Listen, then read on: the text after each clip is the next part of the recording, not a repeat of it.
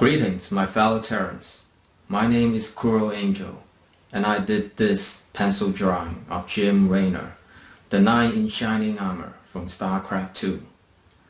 First, I want to say thanks to Blizzard Entertainment for making the game and creating the original artwork.